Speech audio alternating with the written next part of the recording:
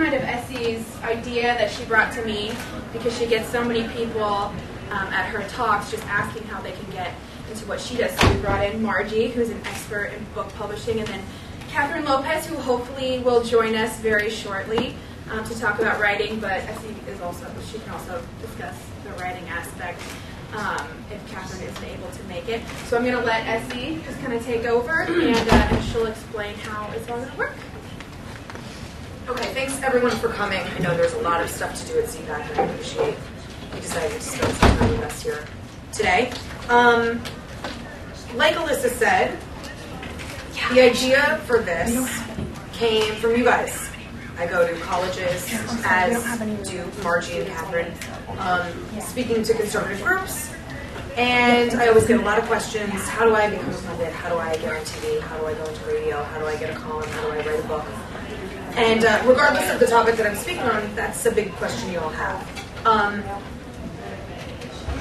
The industry is notoriously closed-mouthed, protective, proprietary, and competitive.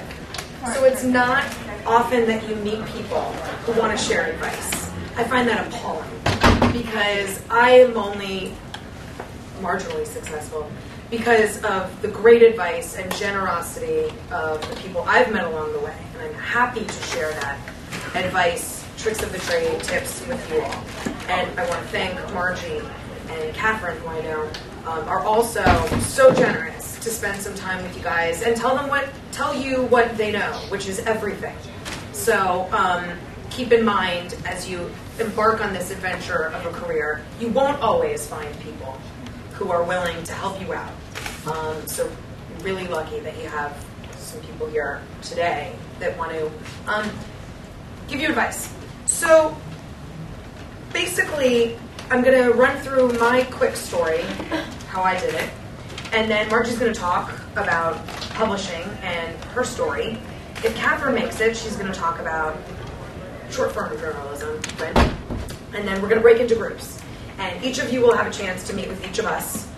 Workshop your stuff if you brought it. If not, ask us questions, and we'll talk about the industry and give you all our deepest, darkest secrets. I came rather accidentally to this.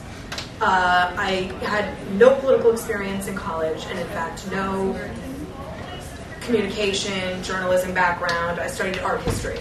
Super useless. Fun, but totally useless. What I did do in college was work at the paper. And so I got sort of, on the ground, real world experience that was invaluable. But that was really my only preparation for this. I moved to New York, took some writing jobs, very unglamorous ones, and around 2004, convention came to New York that year. It was a really political time. I was a young conservative living in New York, and my friends and I decided, let's write a book. We wrote a book called Why You're Wrong About the Right, defending young conservatives against liberal stereotypes. It took us about 8 months to get this book shopped. If you don't know, the book publishing industry is incredibly liberal as well. It's a gift to all of you. It's not just hard to get a publisher. It's really hard, first, to get a literary agent. I know Marji can probably tell you more than I can, but my experience was it took us about a year to get a literary agent who was willing to work with 2 no-name young conservatives. And the feedback we got was not just, thank you, no. It was hostile. It was, I hope you never get work in this town. I hope you're swimming in the blood of your children. I mean, just weird, crazy, hostile stuff. But anyway, we finally landed a great agent who put us with another great publisher. And sold the book in 2 weeks, which was great, which was our luck. From there, the publisher wanted, of course, us to promote the book, so booked us on some TV shows and some radio outlets. If you don't know this already, radio sells books. It's not really TV. It's a lot and a lot of radio. So I would do 20 radio hits a day on the phone, just boom, boom, boom, boom. Doing that, if you're good, show up prepared, you're nice to hair and makeup and the crew, people want to have you back. So they'd call and say, can you come in and talk about this? Sure. Can you come in and talk about that? Sure. The trick is, when you're a generalist like me, You gotta convince people that you're still relevant when this news story is gone.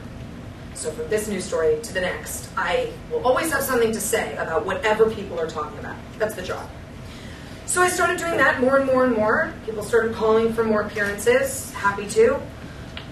I shopped a lot of my...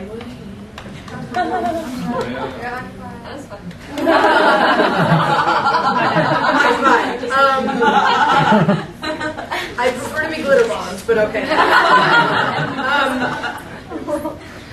The TV and radio for me is fun and fine and promotes the writing, but the writing is really where I live.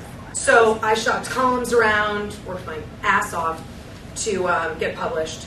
Did turn those columns into other column experiences and opportunities, and finally have my own column in a great newspaper. I do some editing work for Town Hall and other publications. In my experience, there are 3 ways to become a pundit. And Marji can talk about the books, and Kathryn can talk about print if she comes.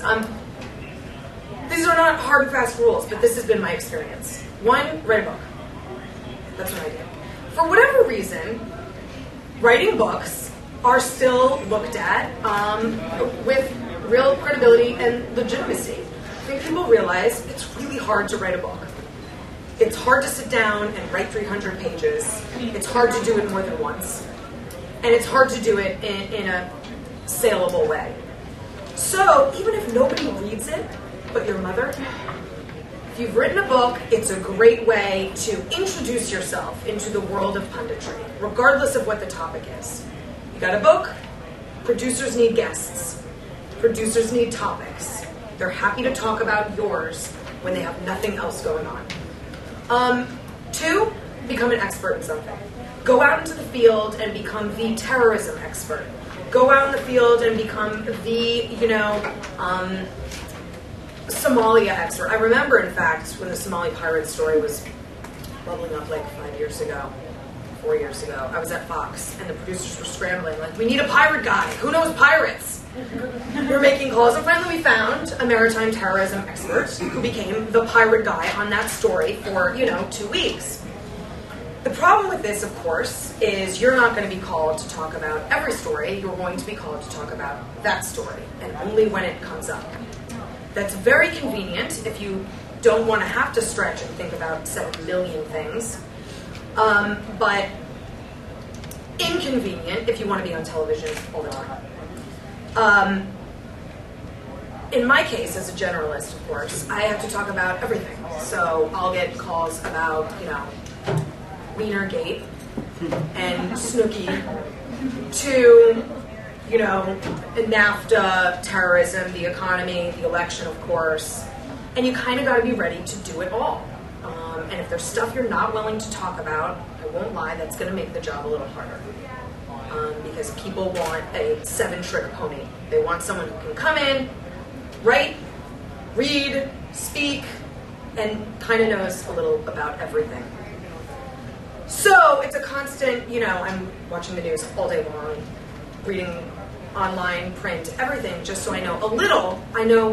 I have no depth of knowledge on anything, but I know a little about a lot of things. Anyway, the 3rd way to become a pundit is to spend 5 years working for no pay at a really small town newspaper, after which you spend 5 years working for no pay at a medium-sized newspaper, and then you spend 5 years working for no pay. Hey!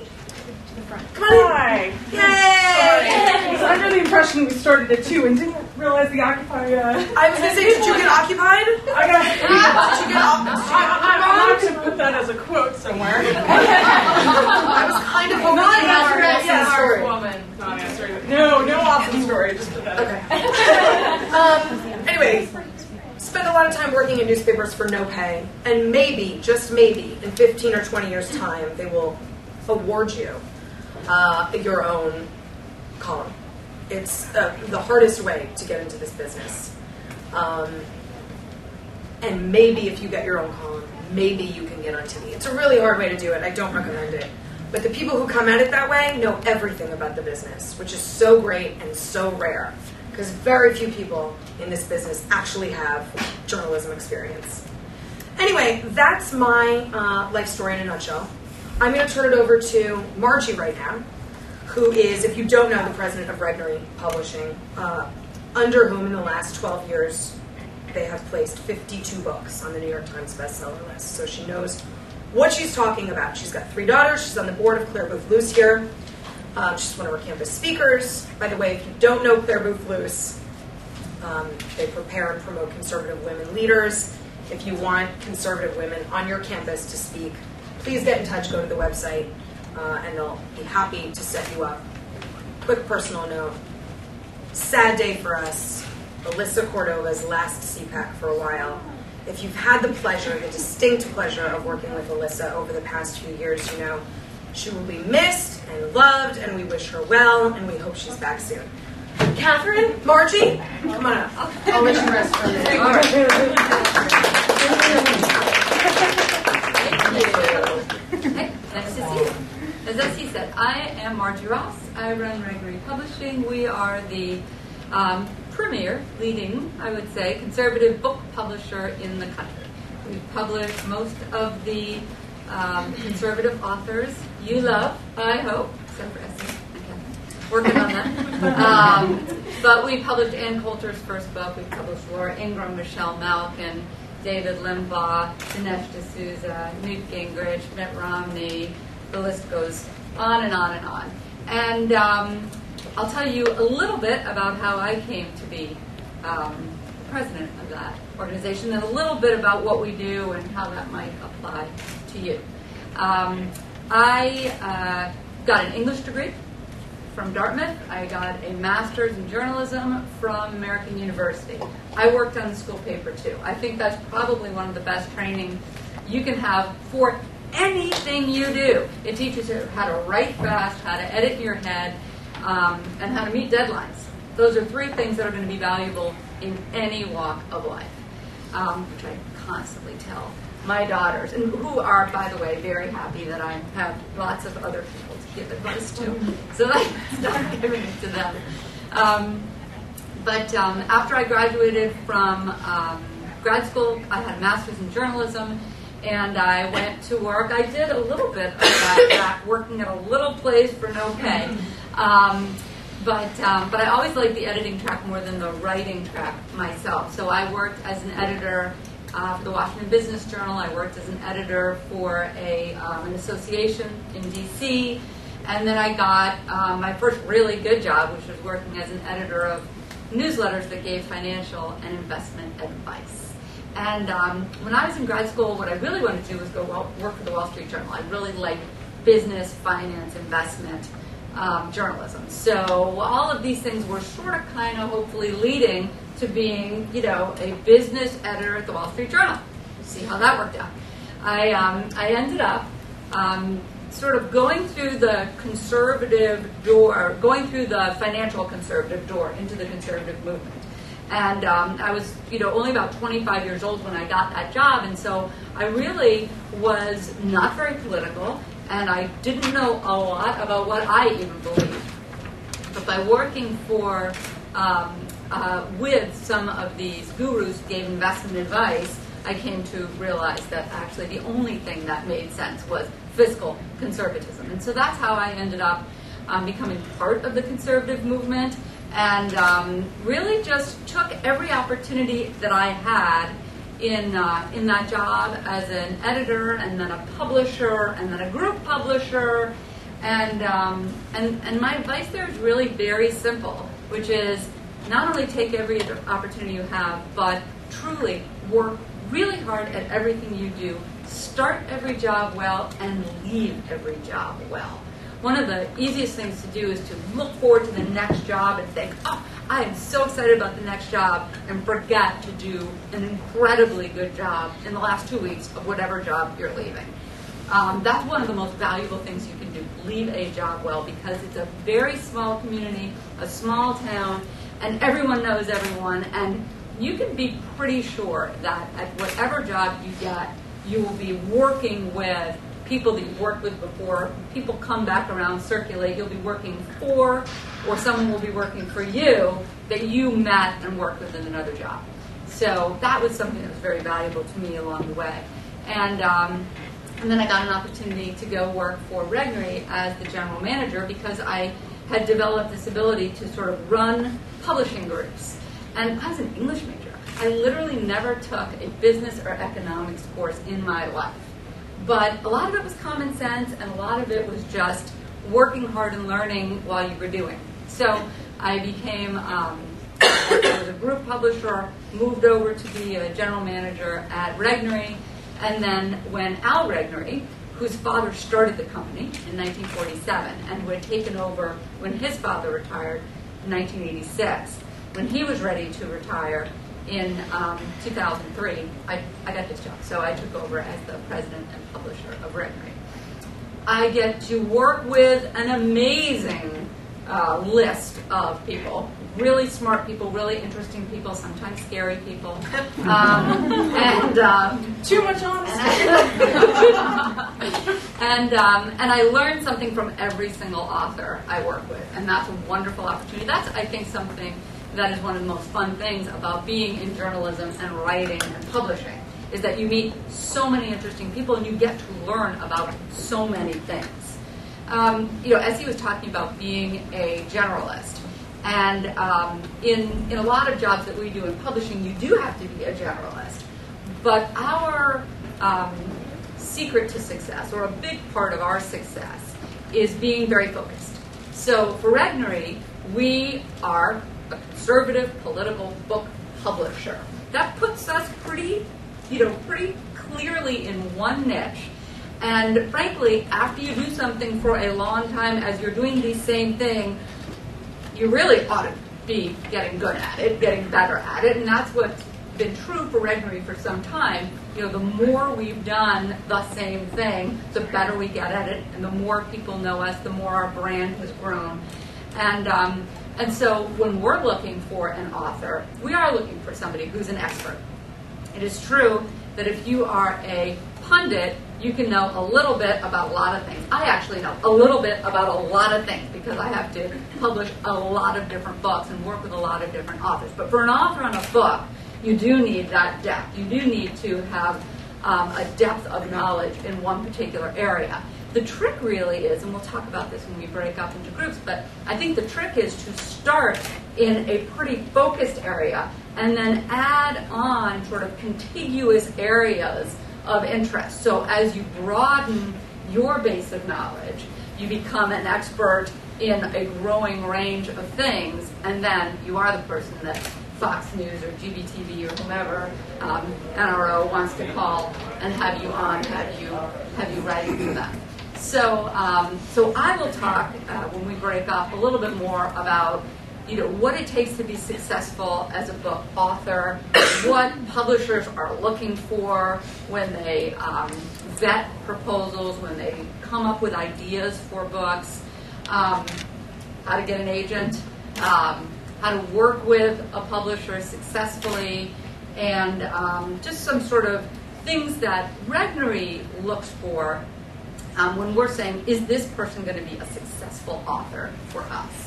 And there are a number of things that I'll talk about in detail when we break up. But probably just before I hand it over, I will say the biggest thing that we look for in any book we publish is, and some of you have heard me say this before, but it's a really important question to ask, I think. I think it's a question every single writer should ask. We always say when we get a book proposal, I'll say to the author, who is this for and why do they care? And if you are able to have a really good answer to who is this for and why do they care, you have a pretty good chance of having a good book idea, a good article idea, a good column idea, a good whatever, because you're thinking about it from the marketplace point of view. And I think that's a big key to Regnery's success. That's a big key to my success. And most of the successful writers and authors I know are thinking about not the beautiful words on the page, but they're thinking about the reader. They're thinking about who's reading this, What are the questions that are popping up in their mind? What kind of language are they comfortable? What references will they get and what will they not get? All the things that make sure that you are building rapport with the person, hopefully, who's reading or listening to what you have to say. So I think the more specific you can get in that answer, the better. The worst possible answer to the question, who is this for? And I get this. Everybody! My book is for everybody! I love that answer. This is the worst possible answer. Because no book is for everybody. And to me it betrays a lack of maybe understanding or maybe just attention to thinking through what that question really means and what you're writing and who really is going to be reading it. A lot of times I think about our markets in concentric circles. So the most important thing is to focus on the bullseye of your marketplace. The perfect person. Who is the easiest person to convince that they should care about what you have to say? And then sort of move out from there as you get broader and broader. That's how books become successful. They start by hitting right in the center of the target. And then as more and more people hear about it and more people think about why it's important, to broaden out to sell, hopefully, hundreds of thousands of books. So I'll just end with a couple scary statistics. There are over 300,000 new titles published every year.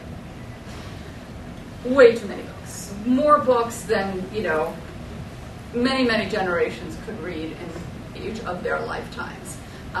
So that means it's really competitive. And those are the books that are published. That's not even beginning to scratch the surface of all the people who write or propose to write something that never even gets published. So it's a very, very competitive marketplace and landscape. And the other scary statistic is that 90% of the hardcover books that are published sell fewer than 5,000 copies.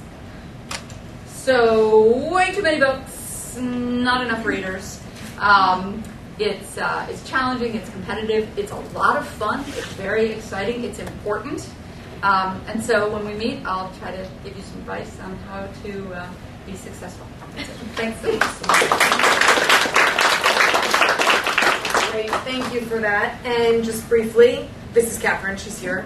If you don't know, she's the editor of NRO, National Review Online. She's also a Clare, Boothe, Luce campus speaker.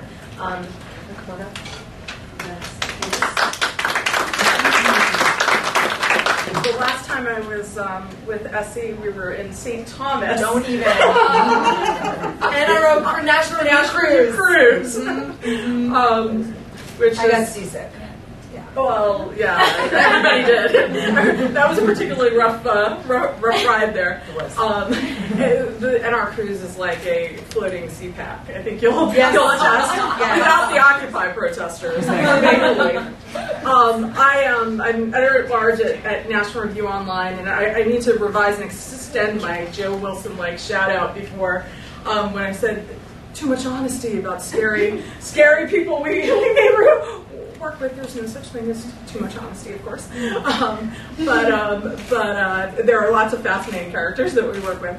Unlike Marji, I always loved politics. I was I think I was a 4-year-old dork watching Peter Jennings and listening to I actually distinctly remember we were about to invade Tripoli, and I was supposed to be asleep, and I had like a radio underneath my pillow, so my parents wouldn't catch me listening to President Reagan. But anyhow, all types, right? And you can get a job. So I grew up in New York City, Manhattan, hotbed of conservatism, and even before Rudy Giuliani was mayor, so it really was a hotbed of conservatism. I say sarcastically, of course. I went to Catholic University in Washington, D.C. here, because I wanted to go to school in Washington, and I also am interested, and it's carried over, and it helps when we have fights over religious liberty and things. I was interested in Catholic issues and Catholic identity and what that means. And I had already, when I was in high school, I had already done the newspaper thing, and that really, Margie, and because I showed up late, Essie may have said this too, having such a rich newspaper history and all, that is the best way. If you want to communicate ideas in life, and you don't have to be a pundit or an editor or a writer or just communicate in the workplace, learning how to write and communicate different things and make phone calls and ask questions are just about the best skills that you can have. So even if you don't plan, or if you're in college now and you don't plan necessarily, I assume you do, because you're in this room getting into some kind of line of political commentary kind of work. It's just a great way to work on a skill set, because as was also mentioned before, practice, right? That's how you get successful. You get better at something, and so just writing is very helpful for all things, but especially this line of thing. So when I was in college, I was politically active on campus on actually some Catholic identity issues. And I also, which taught me to figure out very quickly, which is sort of key, who exactly you are and what you believe in, and if you actually believe in these things enough to fight for them in sometimes hostile territory and in odd debates that come up where you really have to think through things. And I wrote for a paper, the college paper, and at some point the law school paper, but I did a lot of writing, which has carried over too. You just write for lots of different outlets when you can. I actually then, while I was in school, was interning. One of the benefits of being in Washington in school is, of course, intern, especially during the fall and spring semesters, internships go galore. And while lots of kids come to Washington for the summer, of course, during the school year, sometimes people are desperate for interns. I just picked up an intern from Catholic U the other day because we sort of were desperate for interns, and there are always the students who are interested in new experiences. I actually never recommend to people while I take interns, I don't recommend overloading your schedule with that kind of thing, because one of my regrets anyway was that when I was in college, I was super active on campus and in other things, and I got to the point in my last semester where I was taking these unbelievable classes with like world experts in philosophy, and I was sort of doing it half time, so I wasn't the best student by the end of, which was ironic because I sort of loved that. I loved being a student, but I didn't give myself enough time to be a student. So I highly recommend taking advantage of that opportunity, because later in life you're going to have to work. You won't be able to sit down and think through things and big issues and write and think and read. And no offense to books that came out this year, but books that didn't come out this year. Or this century. Yeah, exactly, or the last century. It is remarkable. I can't keep up with all the books that Regnery and everybody else publishes. And then of course there's, when I came in and Essie said that Margie could go first. She said, so I could rest. No, so I could tweet, because we have to tweet. I was tweeting. Which brings me to a little bit about my job and my world, and there are so many new ways to communicate, different ways to communicate, and I still don't understand what Tumblr is. So you all are ahead of me, I'm sure. But that's always, I would hasten, I think I can say always been the case. When National Review was founded, we were fortnightly, as they say. Not a word that people tweet about a lot, I think. But there came a point in, I believe, the early 70s where people had the sense internally that we really needed something in that week between. And so there was a newsletter that went out. And so that was sort of, you could say that was the first blog or tweet. Then in the 90s, 97-ish, no, actually if I rewind a little bit more, I forget the exact year now, the Heritage Foundation and National Review found founded Town Hall together. What is now Town Hall was then just National Review and the Heritage Foundation. And it was sort of a clearinghouse for conservative groups. So basically every group that's here at CPAC that existed back then was probably on townhall.com. And then National Review eventually had more of its own website, but it was still sort of where you went to find out the address so you can subscribe and put a stamp on, and you wouldn't subscribe obviously through there. But the reason I bring that up is because back then we were looking for we slowly started to use that outlet to get conservative ideas out, which is what we're in the business of. We obviously are conservative, and we don't pretend not to be, and we're part of a movement. We do reporting also as well, but we don't pretend that it's not coming from a particular worldview. So around 98, when we were impeaching Bill Clinton, people were looking for lots of updates, and we hired. First of all, I should say I started at National Review 15 years ago this March. So I was in '97. I started at National Review, and we hired in 1998, or maybe it was late '97, Jonah Goldberg, who I'm sure you all know, who has another book coming out in May, I believe. Tyranny of the Cliches, I think. I'm sure a lot of you have read his Liberal Fascism. I would suggest reading it if you haven't. It's a great book.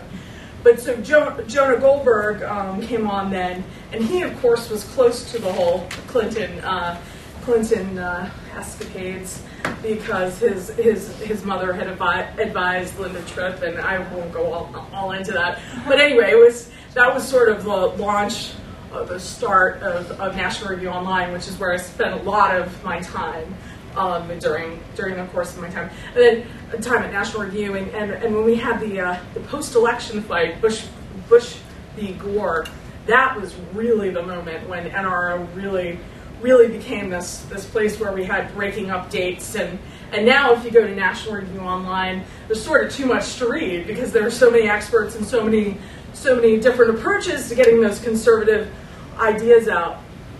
To just rewind about me for a second, I started National Review answering the phones, and I was still in school. It was my last semester of school actually, and I was happy to answer phones at National Review. Somebody needs to answer phones at National Review, and I did all that diligently.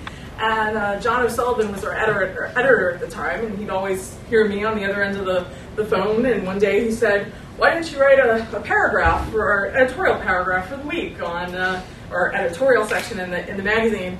I think it was on the Violence Against Women's Act at the time, and that was the start of writing for National Review. I think at the time the first things that I wrote at National Review wound up on the website, which was not a cool thing at the time. It was actually like where we put stuff that didn't fit in the magazine. So, but you still got published. And then we obviously saw, actually, that can be a cool thing. That doesn't have to be the leftovers or the not quite ready for prime time outlet. Rich Lowry became editor of National Review in, I don't remember the year now. I think it must have been around 98, and it was 98. And I had been in Washington. As he was national political reporter at the time, reporting on Washington politics. Went back to New York, where I'm from, and to our main office because our main office is in New York. National Review has always been based in New York, and I was just told to round it up, so I just want to see if there's anything else. I want to say, point of that whole story I was just going to tell is that I have done every job at National Review. I laid at the magazine, I've made coffee over the years, but whenever there's, and I've always shown a willingness to do whatever we need to do done, which is a skill that is helpful, or an attitude that's very helpful to have in sort of a team. So I'll talk more as we break up about other useful skills. But I think Rick Santorum here, without making any endorsements or trying to convince anybody of a candidate, I think is a great example of just sort of a basic truth, which will carry you to some success. Hard work pays off, and sometimes things look like they're not going to work out, but everybody's paying attention to them. Thank you.